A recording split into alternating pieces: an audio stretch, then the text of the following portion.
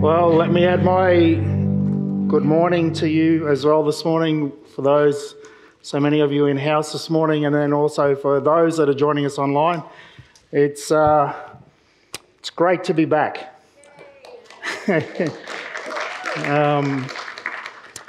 We've been back almost, 2 weeks today since we returned from Africa. It is a little bit strange that we have electricity. We were getting used to turning up to churches and being told, oh, there's no electricity, so we're going to delay the service for a couple of hours until we get a generator. So it's also strange not to have a translator. So often where we went, we had a translator. So it's great that, my children tell me I'm a bit of a bogan, and so probably I do talk like a bit of a bogan at times, so maybe I do need a translator from time to time, so hopefully you can keep up with me this morning. But welcome to Mission Sunday. We are really excited for what's going to happen in the service today.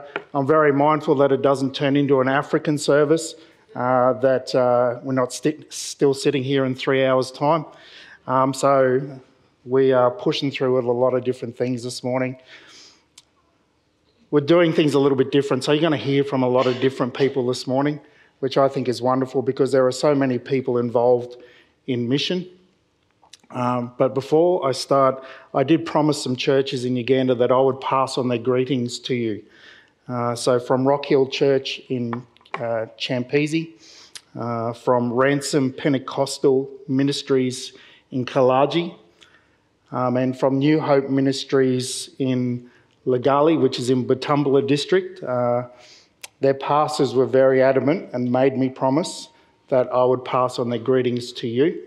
They were very adamant, all of them, that they wanted you to know that they are praying for our church here, that they are so thankful to know that a church in Australia, the body of Christ in Australia, has not forgotten them and is supporting them through sending a team, but also through prayer as well. New Hope Ministries is a brand new church. It was planted last year. We got to spend some time there. Alia, while she was there for a long time, was sort of part of that church planting. Where they are in Butumbula, so the village in Legali, the guys there tell us that their community is 85-90% Muslim, and there hadn't been a Christian church there in over 70 years. So there's now 50 Christians in that church that are regularly attending services on a Friday and on a Sunday. And while we were there, we spent a week with the team then, with Kuza Children's Foundation and the leaders of the church there, and we had an opportunity on one morning to speak to the leaders of the church. And I love the fact that when they talk about the leaders of their church, it's everyone from the senior pastor right through to the ushers, that they have this attitude that everybody is a leader in the church, that they all take responsibility what was happening with the church. And so they wanted me to give them some direction about what they should do as leaders in their church. What should they do? What's some important things that they should focus on while they start this new church in this community? And I suppose one thing that I spoke to them about was this need that in the Bible there's lots of things that are unclear. There are a lot of things that are open to interpretation, and we can have differences of opinion, and that's great. But the Bible is very clear about some things, very clear. And so as leaders, I encouraged them to make sure they held on to those essentials, that as leaders that they didn't get confused with the important things and made them essential things. And so the essential things like prayer and essential things like baptism. And I suppose one of those things that we wanted to touch on today was the essential thing of mission. The Bible is very clear about mission. So I wanted to start with looking at just some verses in Matthew chapter 28 and reading from verse 16. Then the 11 disciples went to Galilee, to the mountain where Jesus had told them to go. When they saw him, they worshipped him, but some doubted. And Jesus came to them and said, "All authority in heaven and on earth has been given to me. Therefore, go and make disciples of all nations, baptizing them in the name of the Father and of the Son and of the Holy Spirit, and teaching them to obey everything I have commanded you. And surely I am with you always to the very end of the age." This is one of the last things that Jesus did with his disciples, and he is very clear as he commissions them about going out. Now, Jesus started with the disciples, but we are all called to the mission that God has given his people, because everyone who responds to the call to follow Jesus becomes an heir of the command to make disciples of all nations. As followers of Christ, our mission is to be disciples who make disciples. The church is a way for followers of Jesus to act together as one body, with Jesus as the head, to fulfill this mission. And because the Bible's really clear about this, that's why as a church, as Humeridge, we have been deliberate in always supporting mission. As a congregation, we support a number of different missions, both locally here in Toowoomba, in Australia, but also internationally across the globe. And I would love to have been able to give you an update on all of them this morning, but we wanted just to focus on a few. Not because they're any more important or anything like that, but we wanted to make sure we did it well, that we looked at these missions and were able to give an adequate update. So we're going to look just at a handful this morning. The first one we're going to look at is with Mission Aviation Fellowship. Now, we've, as a church, for a long time had supported MAF, and then some things had changed, but last year we renewed that support with MAF. The purpose of MAF is to deliver practical and spiritual care to people in places of the deepest human need all over the planet. And so by using aircraft, MAF bring in the essentials of life, as well as medical care, emergency things. And I think probably the most important thing, Christian hope. So we're going to watch a short video in a second from MAF, and then Hayley's going to come and tell us a little bit of what MAF is doing in the lead up to Father's Day. Yes, I've got an idea. That's what it takes to be a MAF man. Let's try. That's what it takes to be a MAF man. Yes, I think that's good. That could come together, but who would ever record it? Thinks.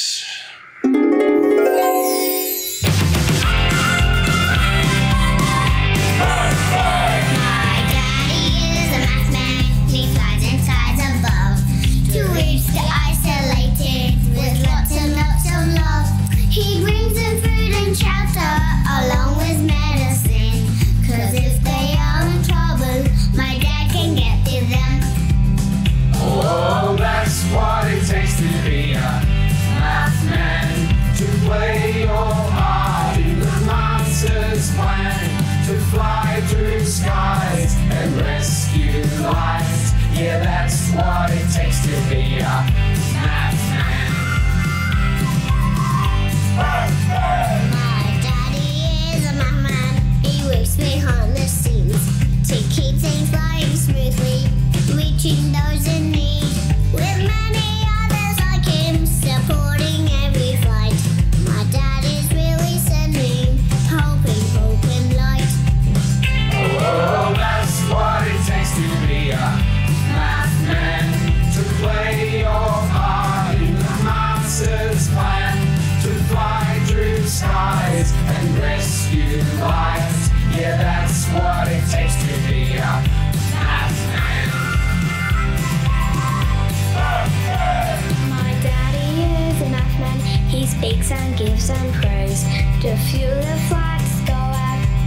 sunshine every day. Although he may not ever see the ones he saves, my daddy is a math man in his own special way.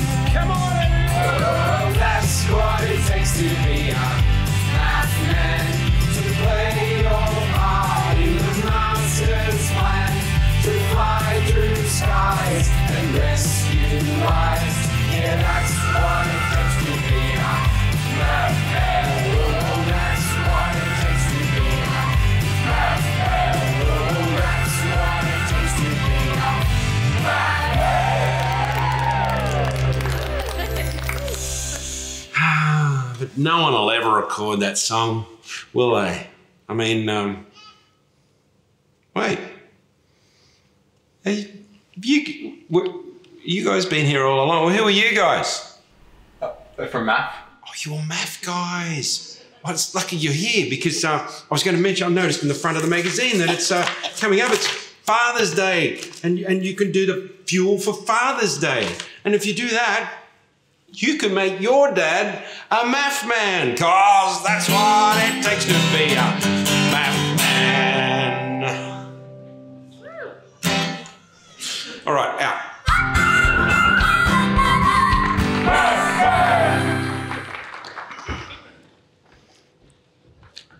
Good morning, everyone.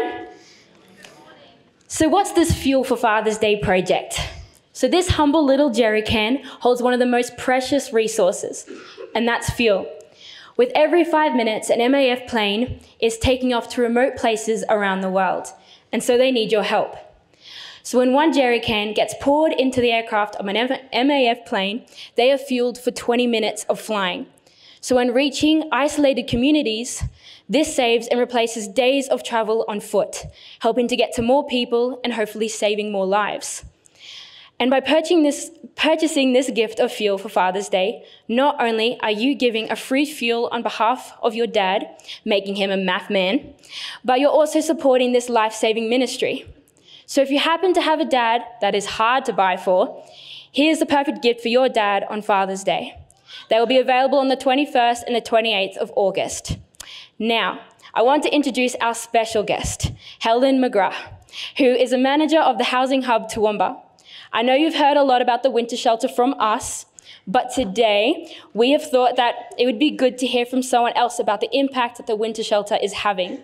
So please, let's welcome Helen.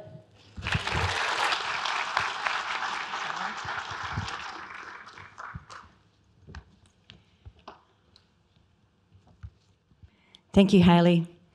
Good morning, everybody. Just put my pages back together. So my name is Helen McGrath. I'm the manager of the Toowoomba Housing Hub. The Toowoomba Housing Hub was first established in 2018 as a partnership between Queensland Government and community organisations delivering housing and homelessness services. It is a collaboration of staff from a range of different organisations working together under one roof, dedicated to exploring options for people to help improve their circumstances. So for people who need assistance to address homelessness or housing stress, they can come to one place, the Hub, for advice and assistance. Everyone should have a safe place to call home, but our current housing crisis reality means individuals and entire families are living out of tents, in their cars, couch surfing or sleeping rough.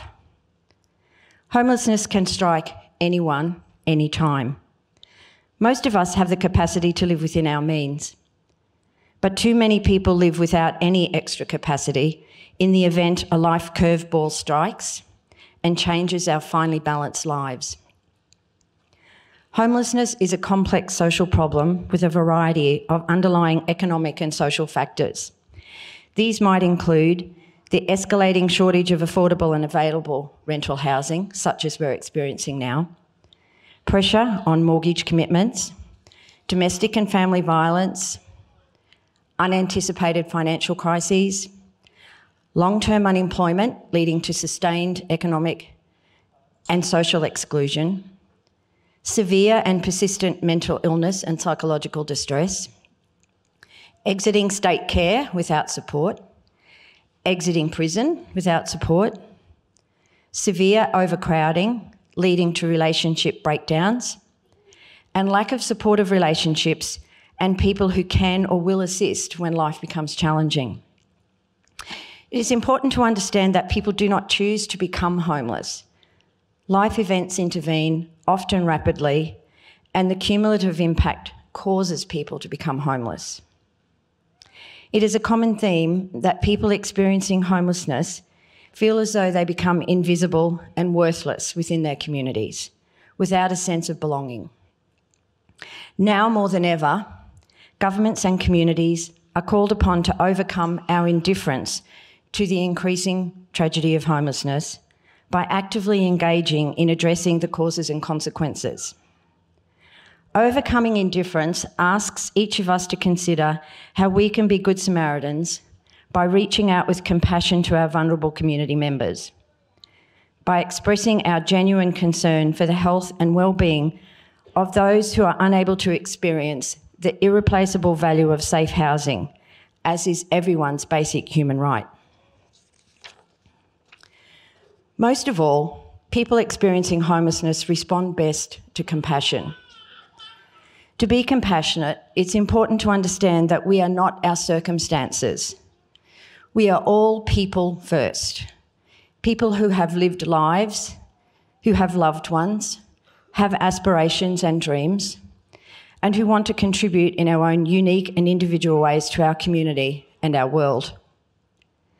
Your involvement through Hume Ridge Church in Winter Shelter Toowoomba is an outstanding example of the collective impact of compassion, which is truly delivering a powerful ripple effect. As a collaboration of 7 churches partnering with the Toowoomba Housing Hub and under the auspice of Lifeline Darling Downs, through 3 months of bitter weather, providing safety, warmth, a hot shower, place to do laundry, home-cooked meals, good humour, and most importantly, your companionship, the ripple effect of this service is immeasurable. Your tiniest acts of love, kindness, and compassion does have a massive ripple effect. Through your weekly commitment, you restore dignity and hope for distressed people who are reminded through your acts of kindness that there is care, friendship, and help when most needed. Through your kindness, we see guests transforming from being closed off and holding their life stories close to their chest to talking freely about their struggles and hopes for their future. This helps both guests and hub staff keep focus on their most appropriate housing options. More than that, though, it gives everybody hope. We at the Hub see the cumulative benefit of winter shelter. You have made the world a better place for the people who cross your path, even if it's not obvious to you. Let me share with you a quote from a guest who's experienced winter shelter. Winter shelter is something that should have been around a lot longer than it has. Not only did it offer somewhere to lay my head of a night, the opportunity to enjoy a hearty meal, and the necessity of a hot shower, it showed me kindness and compassion. It's helped me restore happiness and the little faith I had left from living rough on the cruel streets. It opened up a whole new world to me. Struggling to maintain normality in my life, volunteers showed me not everyone looked at me like a street bum, replacing a frown with a smile and a park bench with a bed. For these volunteers, enough can't be said. The streets are mean and can be cruel and violent and a truly dark place. But thanks to all involved, because you are truly amazing. You save lives like angels sent from the heavens above. You helped me and stopped me from giving up. I don't know how I'm ever going to thank you, but I would like you all to know that this is one person that felt the love you showed and showing me not everything in this world is cruel and mean. So I ask you, remember the ripple effect of what you do. Every interaction you make unintentionally causes an impact, and you can choose whether that is positive or negative. As part of winter shelter, we see you using intentionally the ripple effect of compassion, which changes people's lives experiencing homelessness. Give yourself a moment of joy to acknowledge you have truly been a collective force of benevolence, caring about helping people live their best lives, whatever their circumstances. Remember, do not judge about homelessness. It could be you or me tomorrow, and we would want people to care. When you go to sleep tonight with your head on a soft pillow in a warm house that you can call home, either through renting, home ownership, or living safely with family and friends, please ask for God's blessing that those people who, through their burden of homelessness, do not enjoy that same comfort and security will at least be safe. In closing, to all involved, it's because of your hard work that our seed of an idea planted way back in 2019 for vulnerable people to have a safe and warm place to stay during winter has now come true, and we have seen lives changed. We owe this success to everybody's combined efforts, your contagious generosity, and your quiet determination to keep the winter shelter doors open, however uncomfortable or inconvenient. Helen Keller once said, "Life is an exciting business, and most exciting when lived for others." Thank you for listening, thank you for caring, and thank you for sharing God's Spirit through Hume Ridge Winter Shelter.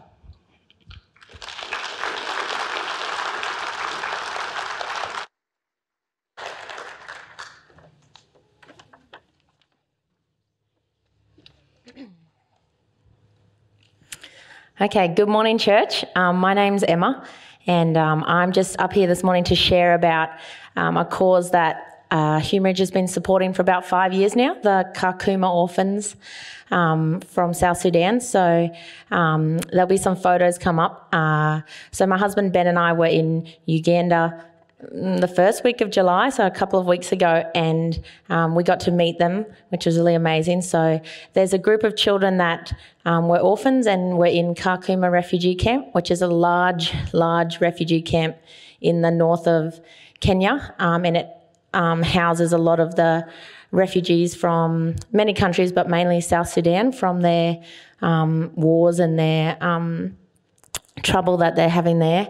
And with our partnership with Bishop Daniel Abbott and the Anglican Church over there, we were able to sponsor and support some of those children being taken from the refugee camp as orphans and placed in boarding school in Uganda, and homed with like foster families during holidays and cared for. So that was when they were a lot younger, and we got to meet them now 5 years on, and they're all teenagers now, 14, 15, 16. And yeah, just being able to meet with them and speak with them now in English, they're all just so grateful. And they could speak to us about how before in the camp, everything was darkness and they couldn't have any thoughts of the future because it was just day by day. And now they're at boarding school and they just have all this hope for what they're going to do. And they were so just, overwhelmingly grateful that this church in Australia has never met them and we're not their family, but we would care for them and we would choose them and help them to get an education and a safe place to stay. So they were just so grateful. So I want to pass that on to you guys and update you. And they're all doing really well at school and catching up all the grades that they'd missed. So lots of them are only just finishing kind of grade 7, even though they're a lot older because you've got to start from the start. But then also we got to meet one little girl whose name's Angia, and she's 5 years old. She has just recently come to stay with those orphans and the ladies looking after them in Uganda. She only came last year. She was found when authorities came to a village that had been attacked by rebels and massacred. So over 65 people were killed, and there was thought that there was no survivors, but this one little girl was lying beside her mother who had also been killed, but began moving. So they the authorities took her and through the church the Anglican church over there. They took her to hospital and she'd been shot, and she has a lot of scars and stuff now, but she has been released from hospital and she's staying with these guys. Her name's Angia. She's 5 now. She's the sweetest little girl, and I just wanted to be able to show you her photo and her story, because it's very easy over there to be forgotten and not to have anyone care for you, and there's lots of kids with these stories, but I think as a church, the fact that we can support them even from so far away, and even though many of us won't get to meet them, they are just so thankful, and they can't believe that people that don't know them would care about them. One of the girls said, "I know that God is real because, your church sent you, and your church has, chosen me." And that just got me. But I just wanted to show you this little girl, and we hope that with the generosity of this church that we might be able to support her as she'll start school next year. She'll be 6, so she'll start grade 1. So we're hoping that we can be able to support her as well as the other kids. So that's all I wanted to share. Thank you.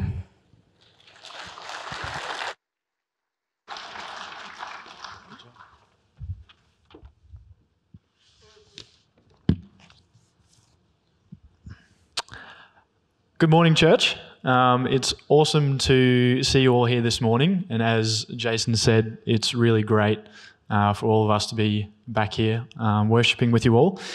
So this morning, I wanted to give you a bit of an overview of what the trip was like for the team. But I guess I firstly really wanted to thank all of you for your prayers and for what each of you gave to make our trip possible. Because you didn't just touch the lives of the people over in Uganda, but you significantly touched and changed the lives of each of us that went in such amazing ways. And Jason has said this before, but as amazing as it was for us to go over to Uganda, what each of you contributed for us to be able to go there and to do what we did mattered just as much as us being over there. So from the bottom of our hearts, I just wanted to say thank you from the whole team because, you really did change our lives, and you made a huge impact on the people over there. So I don't have a lot of time to tell you heaps about the trip, but I just wanted to give you an idea of what we experienced and what it was like.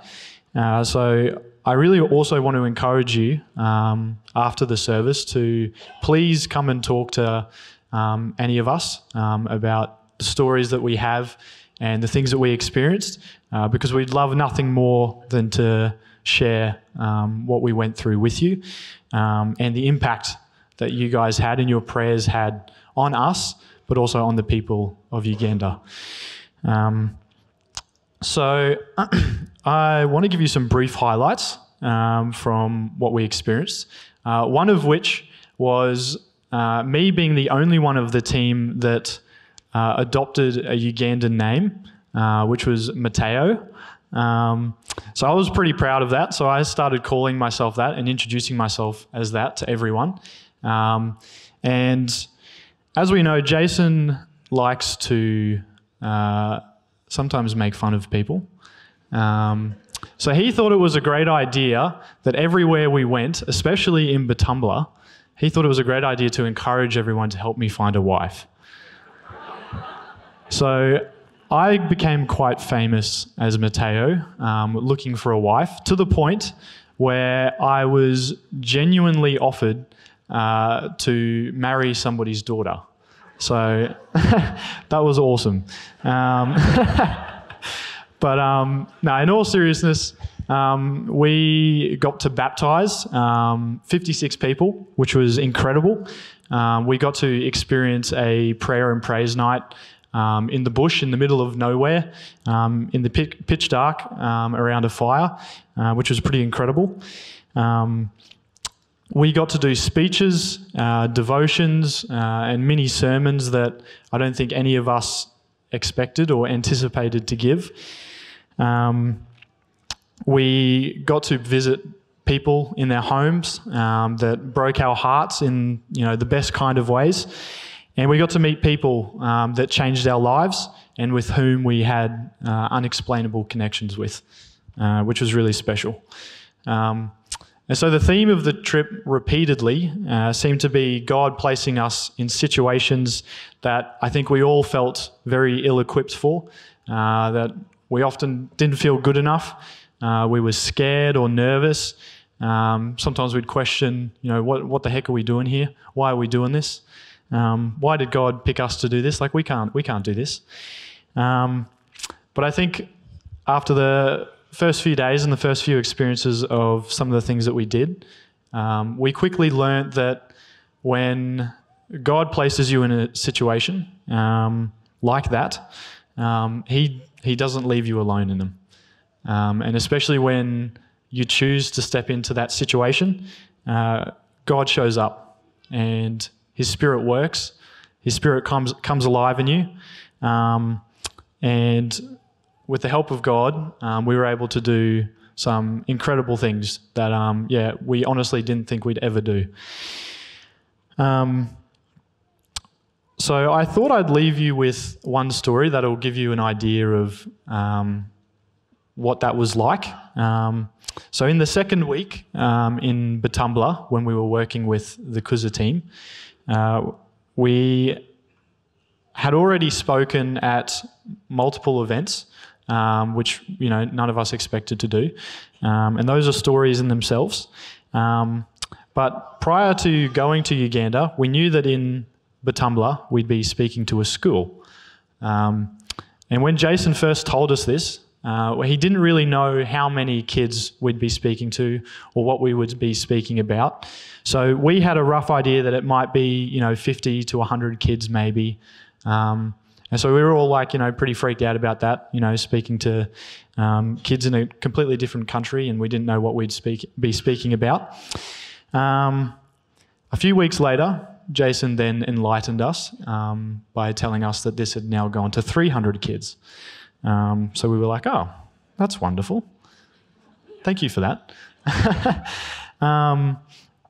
So then we got over there, we got to Batumbla, and we were, like I said, we had spoken at previous events, so we were getting a small taster of it. Those were sort of 50 to 100 people. We knew we had this school coming up. And so the day before we went to this school, the Kuza team told us that now this had become 500 kids. And it was also an Islamic school. So there were lots of factors as to why I think all of us were feeling very nervous.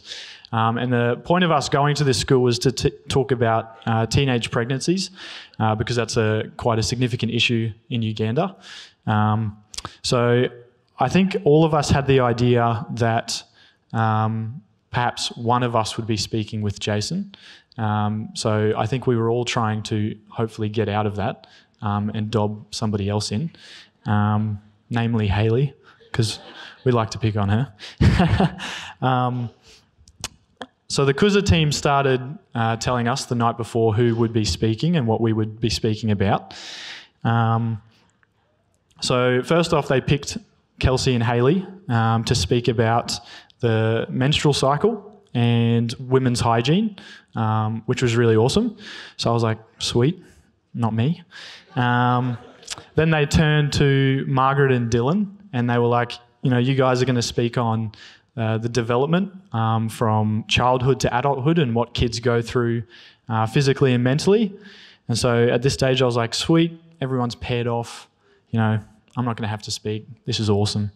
And so I was sitting in a corner, just loving life. And then the girls got this look on their faces and looked at me, and I just knew that they were going to dob me in, which they did. It was a targeted attack. So they pointed at me and was like, what about Matt? What about Matt? He's got to speak too. So Eddie, one of the guys from the Kuza team, was like, oh yeah, Matt. Yeah, you can speak on what a good man is and how to respect women. So I was like, awesome. Easy, right? So we had a night to prepare what we'd be speaking about to these, what we thought would be 500 kids. And so hopefully some photos will show up. So the next day we rocked up to this school, and just before we went to speak, we found out that it was now 1,200 kids. So that was a bit of a faith testing moment for us all, because we couldn't pull out of what we were about to do. And so, as is custom when you go to like a church or a school in Uganda, they tend to sit you up the front on chairs facing the congregation like this, which is a bit nerve-wracking, with all these sea of faces that you were looking at. But I think in that moment for all of us, I think all were silently thinking that we knew that God was in this with us, that he had gotten us this far. And if we had done all the stuff that we had done prior to this, that this is something that we could do as well, even if it's something that, we never imagined ourselves doing. So, yeah, that was an amazing experience, being able to talk to all those kids. And the team did such a beautiful job about, what each of us was speaking about. And as you'll see, afterwards we got to go down and meet some of the kids. And that was, a beautiful moment in itself. And there's lots of beautiful stories in that as well. But yeah, that was an incredible day for all of us. And I think one that we looked back on throughout the trip, just kind of being like, wow, we can't believe that we did that. We can't believe we did something like that. But that was, that was the glory of God. That was God working through us, and he made that happen, and he made that work. And it was awesome. And so, something like that, and like there are so many other stories that where God put us in situations and got us through stuff that, seemed insane and didn't make sense. But that's our God, right? That's what he does best. That's how he works. So I just want to thank you guys, our church family, for making that possible, and for being with us in your prayers. Because yeah, we have so many amazing things that we experienced like that. And like I said, we would really love to share them with you. So please come and talk with us.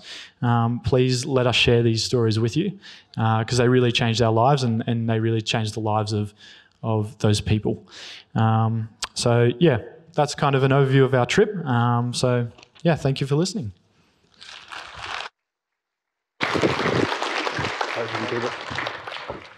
Thanks, Matteo. I suppose it wouldn't be right of me if I didn't make the same offer that I made in Uganda. So if any of you have got someone that would be an appropriate wife for Matt, please come and see me. It would be great. I should also make mention of, it's great that Matt talked about that he was getting out of speaking and then got dobbed in. Dylan was actually supposed to speak this morning, but he decided to get COVID yesterday. So it was great. Another targeted attack, and Matt was here this morning. I just want to make 2 points on some of the things that we've touched on this morning, and I just need to say thanks for everyone that's shared this morning, especially to Helen. She was having a little bit of a freak out when I did ask her to come, but you did great, Helen, so thank you. The first thing I wanted to touch on this morning, that mission isn't easy. That stepping into mission, it's stepping into that command of Jesus of going to make disciples, it's daunting. It's uncomfortable, it's messy, quite often it's really overwhelming. And I think Matt touched on a little bit of that, of some of the stuff that we did was not easy. But we shouldn't be surprised. We shouldn't be surprised that mission isn't easy. Because when we look at the life of Jesus, his life wasn't easy. His mission wasn't easy. He left his place of power. He was the Prince of Heaven, but he chose to step into our world. He chose to give up all the stuff that he knew and come and be with us, to be a man, to suffer the stuff that we go through in the mission of making disciples. This morning, I really want to honour the team. I really want you to know how fantastic this team of young adults were in Uganda. People have asked me what was my highlight. And I've said, this team were my highlight. They stepped into situations that weren't easy.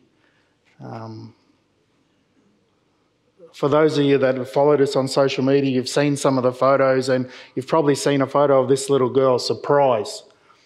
Surprise is 7. She's at the rehabilitation centre at Champezi.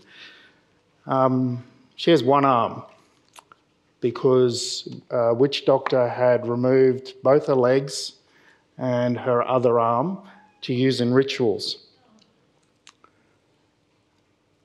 And I know for me, when I first saw Surprise, and she was sitting there just with this great grin on her face, that's a little bit daunting. What do I do with this? How do I pick up this kid? How do I relate this kid that's had this trauma in her life? And I think that's a great photo of Kelsey Holden's Surprise, because despite how confronting that was, the team from here just stepped into those situations. So it's not easy. It's not easy when you see little kids with bellies swollen from malnutrition, or you're spending time with them and they're just dressed in rags. And that's not easy. That's not easy to take. It's really tough that any kid lives like that. And yet, the team, these young adults, they chose to look after these kids. They stepped into their situations. They were carrying them around. We would wander somewhere and I would see Dylan and Matt walk along holding hands with little kids that wanted to walk with them. And the best thing was just the laughter and the smile. That the smiles on these kids' faces of once they got over the whole deal of, ooh, white people, and, well, they're a bit scary, they just loved the team. And for all the stuff that was happening in their lives, for a moment, I think they forgot about what was happening because these young adults were there and they were caring about them. Matt talked about that we got to speak at these Islamic schools. These guys aren't proficient speakers. They don't do it a lot. They don't, especially the topic that they got to speak about puberty and all those things that come with that. That wasn't an easy thing. And they found out the night before that that's what they were going to talk about. So even on the bus on the way to going to these schools, they were still writing what they were going to say. And the thing that I love, the team did a great job. The students there loved the team. And that night I spoke to the team and I said the stuff that happened as a result of that makes no sense. That some strangers come into their school, white strangers come into their school. I include Margaret in that. That these people from Australia came to talk to them about a really sensitive topic, something that was uncomfortable for them to listen to. There's no sex education in Uganda. Parents don't talk to kids about it. They just find their way through. So to have these strangers come and talk to them about such an uncomfortable thing, and at the end, young girls would come up and grab our team and say, I need you to help me with this. Some of the stuff that you've just talked to me about today, I need to talk to you about something in my life. And that makes no sense. It makes no sense that they would do that, to grab a stranger to talk about something so personal that they couldn't even talk to their parents about. And yet, they grabbed our team. And just amazing. And that is, Matt touched on that as well. That's the power of God. That's the power of God working through these young adults. Matt also mentioned that we had the privilege of baptising 56 people, and as always with African things never go to plan as the way they were. So the initial plan was that we'd hired an inflatable pool. We had clean water coming to fill the pool up. Everything was great. And so because of the size of the pool, Dylan and I were going to be the ones that were going to baptise these people. And it was supposed to be 9 o'clock in the morning. 11 o'clock came and the water truck hadn't turned up. So, and there was a crowd of people waiting to be baptised. So Eddie and Uncle Steve went out and found a new place to be baptised. Just happened to be a water hole on the side of a swamp. And thankfully, the team just went with it. They just went with it. I walked into the water and just sort of pushed some of the scummy stuff to the side and got to a point where we could get deep enough. And again, the team just were in it, absolutely in it. And what had turned out that it was just going to be me and Dylan, because there were so many people and it was taking so long, that at one stage the whole team were in the water. The whole team were in there baptising these people, from children through to grandmothers, and was just a really holy moment. I said to the church and everyone there that was a holy moment. It's interesting. In Uganda, there's no ocean, so nobody knows how to swim. And so some of the older ladies, when they would come into the water, it was cold, and take your breath away. But I realised after a couple they weren't going because it was taking their breath away. They were going because they thought they were going to drown. So to get them up to their waist, and so we ended up baptising in pairs. So Dylan and I, at one point, the first lady we went to baptise, we got her down, and then she stiffened up, and we couldn't get her under the water.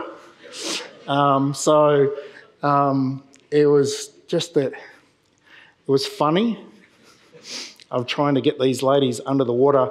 The other extreme we had were these ladies that just wanted to get it done so quick. So as soon as we'd take the confession of faith, they'd throw themselves back just to get in and out so that they didn't drown. But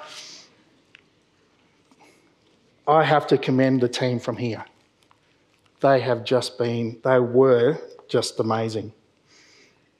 I suppose the other thing about mission not being easy, Helen talked about winter shelter. A number of volunteers that have helped us with winter shelter, that have cooked meals, that have been to come and sit with guests, some of them have talked to me and said, "Oh, I don't know how I'm going to go. I've never spoken to someone that's homeless. I've never done that. Oh, I'm a little bit scared." And I've said, "Just turn up. It'll be fine." And so those people have turned up, have stepped into that opportunity of just caring for somebody who has just a different situation in life, and they've made a big difference. You have made a big difference. The common thing that I heard from the team, that I've heard from people in winter shelter, is this whole deal of, I was a little bit scared. I didn't know what to do. Here's this opportunity and it's hard, but when they stepped into it, when they made that choice to be obedient, to follow that command of Jesus and to step into a situation, something happens. God does something. The Holy Spirit does something to us when we're in that situation that at the end we go, "Oh, that wasn't so bad.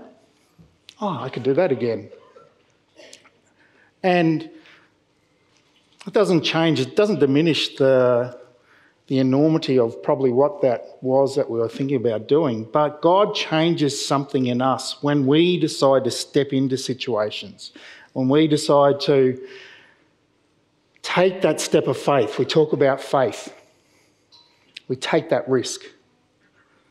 Mission work is risky, But when we step into it, when we step into that situation and we choose not to step away, God's Spirit does something. It changes the people that we're serving, and equally it changes us.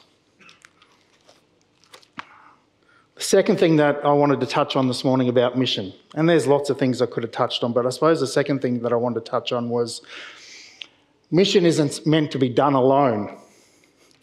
When what we read in Matthew, when Jesus called his disciples together, he got them together and he told them as a group. He didn't get each one one at a time, say, Matthew, come here, I need to tell you this. And then John, come here, I need to tell you this. And he didn't go one by one through all the disciples. He told them together. And I think there was two reasons why he did that. First one was he wanted all of them to be involved in mission. He wanted all of them to go out and make disciples. But I think the second part of it was his intention was that they do it together, that they were in this together, that when he told them together, they knew the expectation that they would have for each other, that they would understand that, okay, God, Jesus has sent us out to this, we need to do this and look after each other in this. And so I think that is the same for us, that when God calls us to mission, we do it together. We do it as a body. Matt expressed his thanks. Our team were very aware that we were not alone and not doing things by ourselves. There was times we were freaking out about what we were going to do, how we were going to do something. But there was things that happened that we knew that we weren't in it by ourselves. The Sunday before we left, I said that while the 6 of us were going to Uganda the next day, we weren't just the team. The 6 of us just weren't the team. You were the team. You were part of the team that went with us. And for the 3 weeks we were away, we were very much aware of your involvement and your contribution with us. In Batumbala, the first day, we got to speak to teenage mums, and it was going to be, we expected about 50 teenage mums just to come and, again, I dropped Hayley in it and just went, Hayley, you can talk to all these teenage mums about the hope of God, the hope that God has for these young ladies, even though they're mums, that life still has a really good, it will still be really good for them.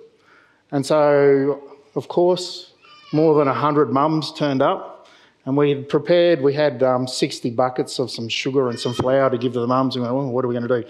Thankfully, we had taken granny rugs and beanies and jumpers that had been knitted by the women of here for the craft group that had made hygiene kits, and they'd also knitted things for babies. We were able to hand them out. And I love this photo. Look at those faces on those little boys that had got their jumpers and their beanies. And that joy wasn't because of us, the team.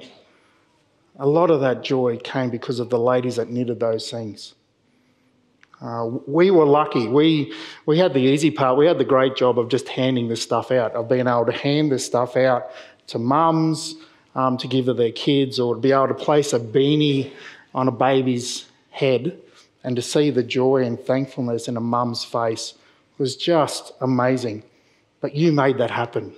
You made that happen for the ladies that had spent hours making all those things. Not one of those things went to waste.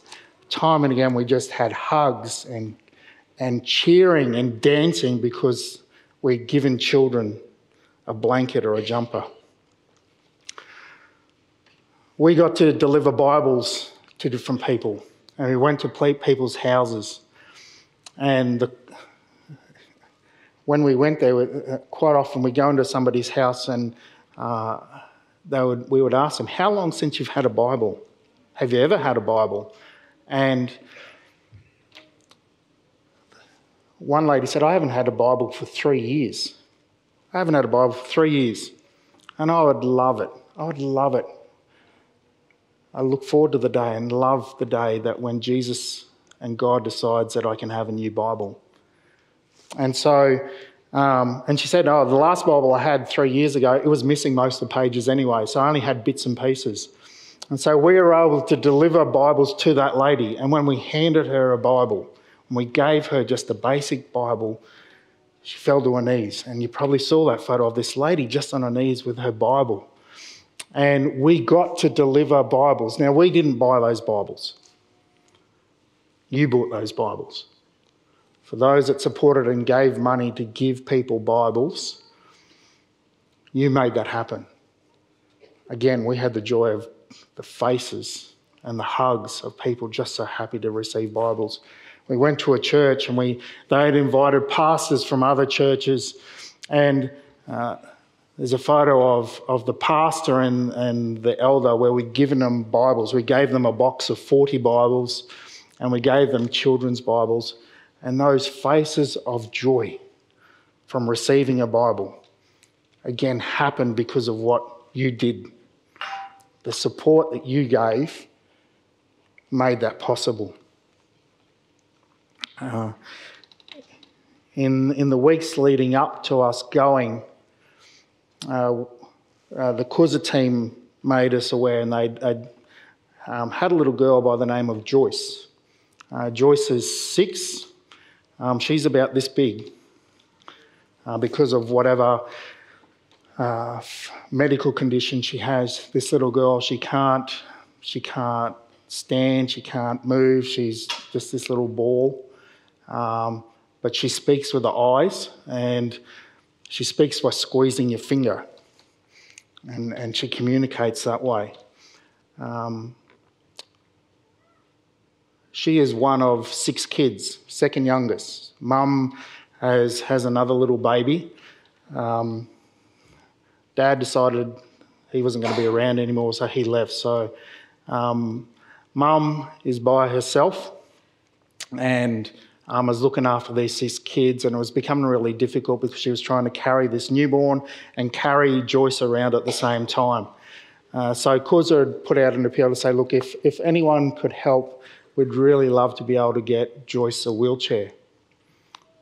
We put that communication out to you guys, and within a day, we were able to buy that little girl a wheelchair because of families here that are given for this little girl. And so we got to see this little girl sitting in a wheelchair, proudly being pushed around by her mum and her older siblings. And I spoke to the Kuza team and I said, look, because of the generosity of the people of Humeridge, we actually have enough money if you need any other thing for this family. And they are super poor. And so we visited them, and they told us they really need a bed. Mum and their 6 kids sleep on a dirty piece of foam together, all 7 of them, on a little bit of foam. So we bought them a bed. Well, you bought them a bed. We were able to buy them mattresses and a bunk bed for this family to sleep on, which was fantastic. We didn't consider how we were getting it into the house. So I did have I wish I had a better photo. Had gotten a photo. I sat out the front and talked to Joyce because that's, being old, I need to do that. So I just sat and talked with Joyce, and I looked in through the doorway, and Dylan is on the top up in the rafters as the team are handing the bunk bed up to go up through the roof space to get it into the bedroom for this family to sleep on the bed. But that lady's smile just says so much. And again, because of what you did here. And the last thing I want to talk about is a toilet. Great thing to talk about in church. Again, before we left, the team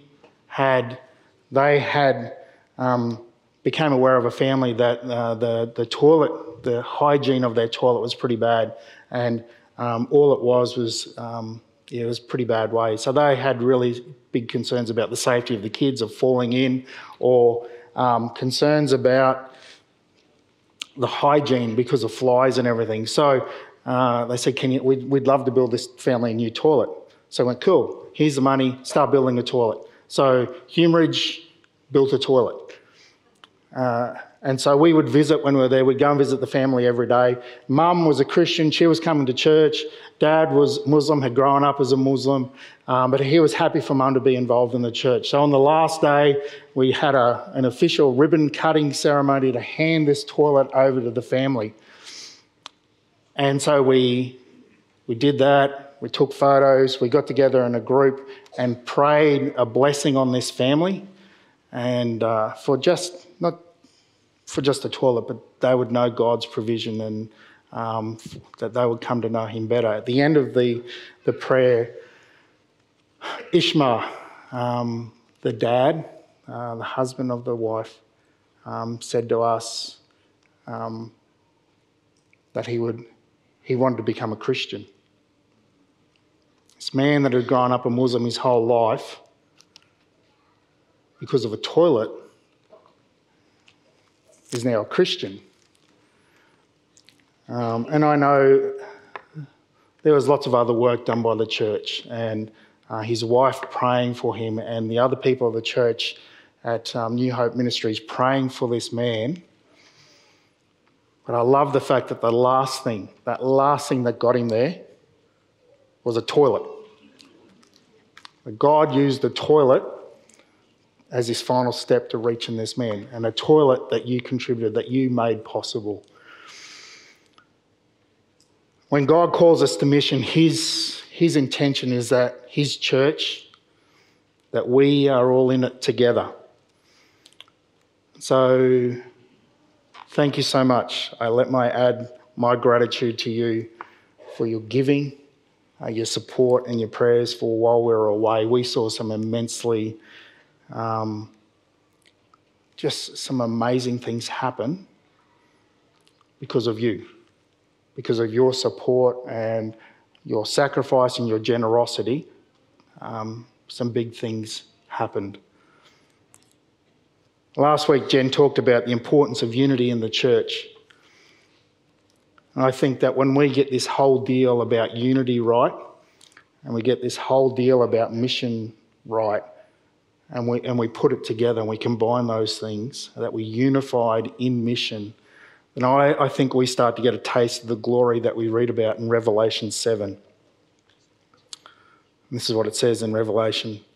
After this I looked, and there was a great multitude that no one could count, from every nation, from all tribes and peoples and languages, standing before the throne, before the Lamb, robed in white, with palm branches in their hands. They cried out in a loud voice, saying, "Salvation belongs to our God, who sits on the throne, and to the Lamb." This amazing vision of the church in Revelation sees people from all different cultural backgrounds come together as one through Jesus. But realising that vision requires us to engage in mission that reaches beyond the boundaries of this building. I used to think that only extraordinary people would do the work of God's mission. I think our team, the Ugandan team, probably thought that as well. But we've learnt that God uses obedient people, just ordinary people. And through them, his power does the extraordinary work of mission. So this morning I want to encourage you to pursue this call of mission that God has placed on your heart, that he's placed on your life. As I said, Jesus called all of us to follow him, to go and make disciples of all nations. So I want to encourage you this morning, be bold. Be bold and obediently step into the opportunities that God is giving you to partner with him in the amazing work of making disciples. It's daunting, it's not easy, it's hard. But the Holy Spirit goes with you. The church goes with you. But you don't do this yourself. So after the service this morning, we want you to talk, to ask questions, to have the opportunity to hear some more stories. So Helen we've set a table up in the foyer. If you want to hear more about Wintershire, if you want to hear about homelessness, more of that stuff, go and have a chat to Helen. Have a chat to Helen about what she is seeing as a result of the churches. And have a chat to Helen about this whole deal with the housing crisis and potentially what's some things that we could do to help with that. The Uganda team will be in the chapel, maybe 5 minutes after the end of the service. They'll be in there. Each of them is going to tell you one highlight from their trip. But please make the most of that opportunity. Encourage you to talk to them. When you hear the great things that God is doing, there's nothing better, I think, to be motivated and inspired to do something in your own life. Thank you.